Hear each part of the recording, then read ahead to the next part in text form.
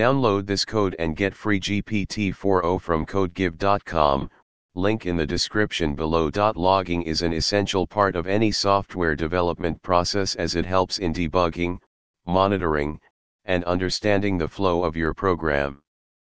In Python, the logging module provides a flexible framework for recording events in your code. Basic concepts of logging in Python. 1. Loggers. Loggers are the entry points of the logging system. They are used to create log records and pass them to handlers for output. 2. Handlers. Handlers determine where the log records are sent. They could be writing to a file, printing to the console, sending over the network, etc. 3. Formatters. Formatters specify the layout of the log records. They define how the log messages are displayed.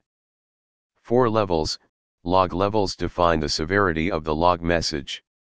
The levels in increasing order of severity are debug, info, warning, error, and critical.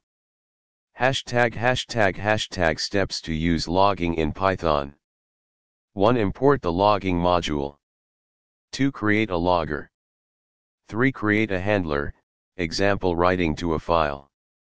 4. Create a formatter. 5. Add the handler to the logger. 6. Use logger to log messages. Example code. Conclusion.